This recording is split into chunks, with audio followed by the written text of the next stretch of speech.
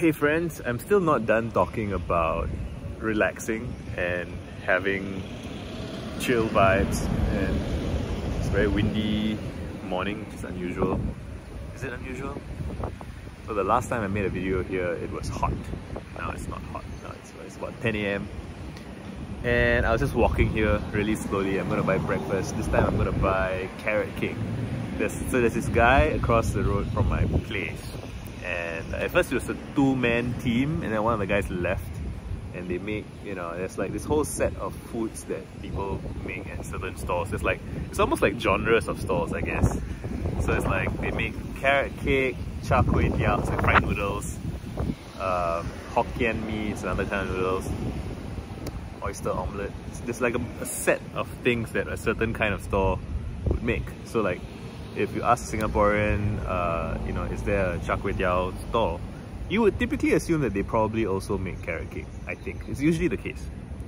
Anyway, so one of the guys left, and then so the other guy was like, well, I can't make all 8 or 9 dishes every day, so I'm gonna narrow down the list. And so he eliminated carrot cake from his list, which is outrageous because the carrot cake is really delicious and cheap and everyone loves it.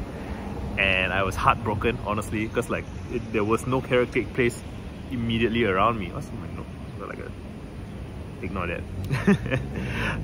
There's no carrot cake place immediately around me, and like the nearest carrot cake place, I would have to walk like, well, 10 minutes, 15 minutes. Whereas now I can get it in like 2 or 3 minutes just coming downstairs. Like, it's a huge difference in my quality of life.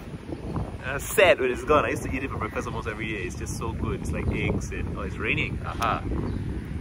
Anyway, all of that just to say, I feel good, man. I feel relaxed. I'm reminded of what it was like when I was done with school, when I was done with my junior college examinations, when I was done with my military service, and when I left my job. It's the same vibe each time. And I now have enough life experience to say that it's not any one of those things specifically, right? It's not that school was miserable. I mean, it was, but like, you know, or the military, you know, or my job. I loved my job, and yet it felt so good to leave. And I guess you could say, I mean, you want to be careful to diagnose things properly. And I guess one way you could diagnose this is that I'm very bad at taking breaks and very bad at vacationing and holidaying. And so when I eventually leave a thing entirely, it feels really good because I'm making up for lost time or backlog. I do remember when I was done with school, before I went to the military, so like I had like about 4 months or 3.5 months of free time. Towards the end, I was not even having a good time. You know, I was just antsy. Although, you know, I was like 19 years old, 20, and 19, yeah. And I was just nervous about my life. Like, I'm 20 years old, 19 going on 20. What's my life gonna be? You know, I am not in university. I don't know what job I'm gonna get. I don't know if I wanna try and go back to school. I didn't have a blog. My blog was hardly anybody read my blog. I had no audience, so it's like, what's going on? What's my life gonna be? I don't know yet. So I was very stressed about that. And I was just hanging out with a bunch of bum friends every day. And that was not ideal. You know, if I could go back in time and nudge my younger self, the main thing I would do is challenge him to meet more people, right? To hang out with people that I already knew were cool, but I wasn't making the effort to. I was just kind of lounging with my same bunch of deadbeat friends. And I think, I mean, I'm not insulting them. We were all the same back then, you know, we were all just... But, you know, like, is that too much? Like, should a child be ambitious? I would say, you know, the reason I bring this up is because I believe I can say with confidence that I was more ambitious than I wanted to admit to myself and to my friends. And so I wouldn't be like, you should be ambitious. I think that's overfitting. You know, I don't think anybody should try to be ambitious. I think you should awaken to the self that's within you already and be honest with yourself about who the fuck you are. You know, and that's it's not easy, right? Like, again, it's like people have been writing books about these for thousands of years, hundreds, thousands. Plato was talking about this 300 BC, 369 BC. And he was saying, you know, why don't we just sit down and examine ourselves and see out who the fuck we really are?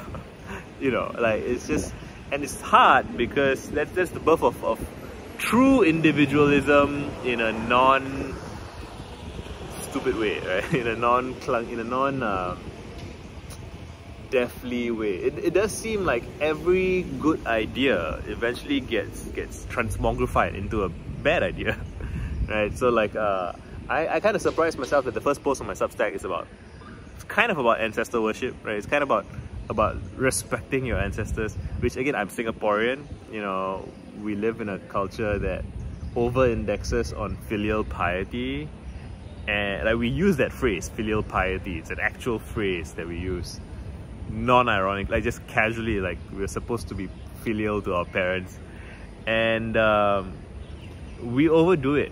And even the phrase overdo it, I don't know if that's the right phrase. It's zombified, you know, it's turned into a husk, it's crumbled into ash. It's and so I saw somebody quote Gustav Mahler. He said something like, tradition is not about the worshipping of ashes, it's about like the preservation of a flame, or like just keeping a flame alive. And we are not very good at keeping flames alive as a species. We have a lot to learn on that front.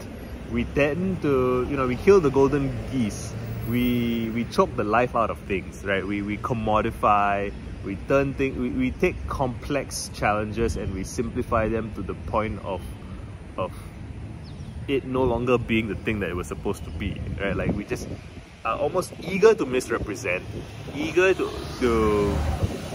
turn, you know, richness into shit, right?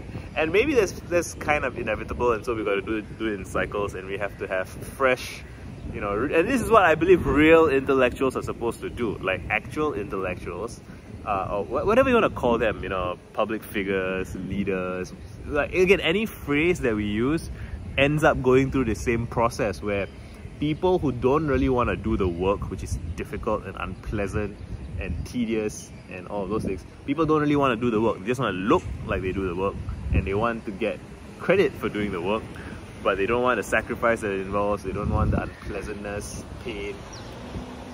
And yeah, man, that's fine. Yeah. I'm in such a good mood, I love it.